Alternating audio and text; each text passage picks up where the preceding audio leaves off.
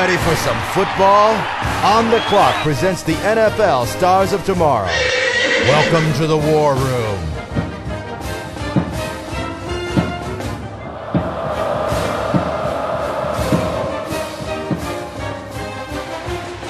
When legendary Florida State football coach Bobby Bowden took the FSU job back in 1976, he likened his new association with FSU to a marriage, even adding the familiar phrase of letting no man put it asunder.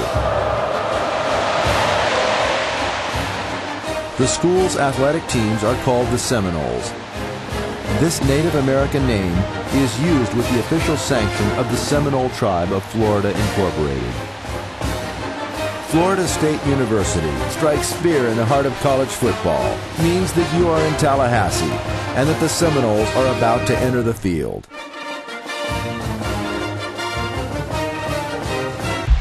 Deion Sanders is considered one of the greatest cover cornerbacks ever. He played for the Atlanta Falcons, the San Francisco 49ers, the Dallas Cowboys, the Washington Redskins, and the Baltimore Ravens. Deion Primetime Sanders, you are on the clock. A super fast Florida State lockdown cornerback, ready to break up the pass in the NFL. Deion attended North Fort Myers High School in North Fort Myers, Florida, and was a letterman in football, basketball, and baseball. He was an all-state honoree in all three sports. In 1985, Sanders was named to the Florida High School Association All-Century Team, which selected the top 33 players in the 100-year history of high school football in the state of Florida's history.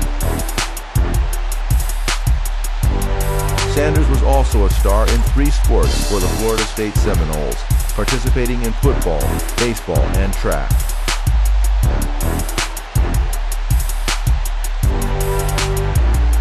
Deion won the Jim Thorpe Award in 1988.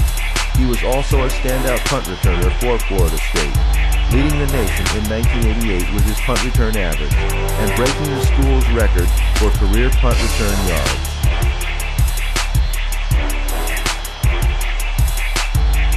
Beginning his freshman year, he started in the Seminoles secondary in football, played outfield for the baseball team that finished 5th in the nation, and helped lead the track and field team to a conference championship.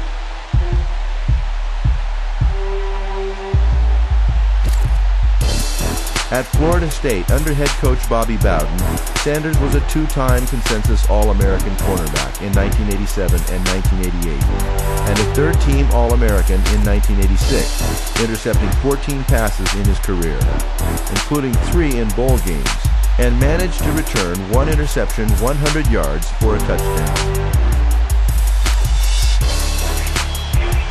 In the era of Bo Jackson, in being a multifaceted athlete, Deion also excelled in both football and baseball.